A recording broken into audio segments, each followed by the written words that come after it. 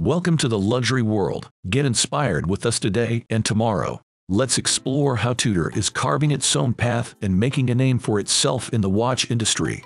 Despite being in Rolex's shadow for years, Tudor has been on a roll, consistently delivering new and exciting innovations. In this video, we'll dive into the exciting world of Tudor and examine its role as a pioneer in the watch industry. Don't forget to subscribe to our channel for more insightful videos, and feel free to share your thoughts in the comments below. Although Rolex may reign supreme in terms of quality, Tudor distinguishes itself by daring to push the limits of horology and explore uncharted territories. The brand's audacious motto "Born to Dare" is exemplified in its recent innovations and trailblazing designs, always keeping watch aficionados on the edge of their seats with exciting new releases.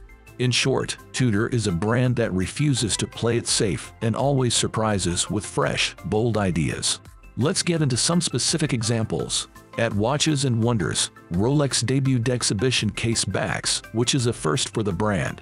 However, Tudor has had this feature for years with their own models. The Yacht Master 42 in titanium is also a new addition to the Rolex line, but Tudor had already introduced a similar design with their Pelagos line of dive watches.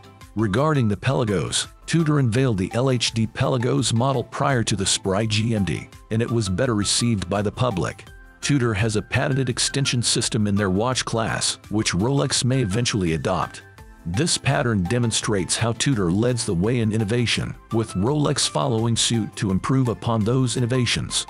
The brand's dominance or prestige is not the main focus here. Instead, we're interested in which brand is more captivating. Rolex is known for making minor upgrades to their steel sports watches, including the Submariner, GMT, Explorer, and Daytona, which can leave watch enthusiasts feeling uninspired year after year. While the philosophical significance of Rolex's minor upgrades to their steel sports watches can be acknowledged, it can leave watch enthusiasts feeling underwhelmed and questioning the excitement of the brand's release cycle. Yet, Tudor's growing production of in-house movements is effectively closing the quality gap between the two brands. As a result, some argue that Tudor has already surpassed Rolex in offering better value for money. The Rolex Perpetual 1908 made a delightful surprise appearance at Watches and Wonders, leaving admirers in awe. Rolex is also stepping out of its comfort zone with daring dial designs. The unconventional palm dial date just may have seemed odd initially, but it has since amassed a loyal fan base. Their bold and colorful dials, particularly the stunning yellow dial, have been immensely popular. However, Rolex's recent experimental designs have left some puzzled instead of feeling eager to splurge. In terms of product rollout, Tudor seems to have the edge here. At Watches and Wonders, they made their watches available for purchase on the same day they were unveiled in Geneva, which is quite thrilling for watch enthusiasts. On the contrary, Rolex typically has a lag time between the launch of their products and their actual availability for purchase. Let's not forget the elephant in the room.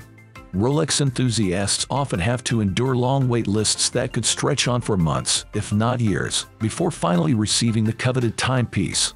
It's no wonder that when the brand revealed the Platinum Anniversary Daytona, a significant milestone, fans on social media responded with a collective "What's the point?"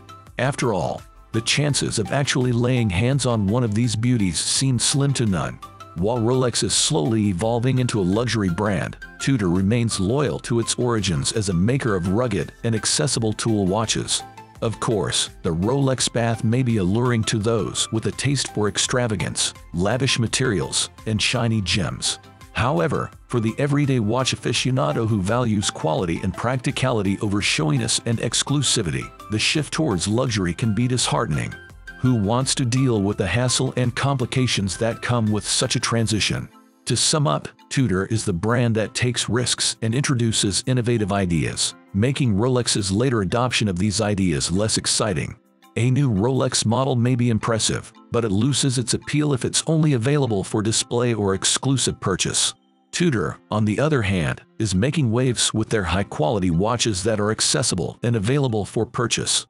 Don't forget to like, subscribe, and join the discussion below. This is the luxury world, and we will see you next time.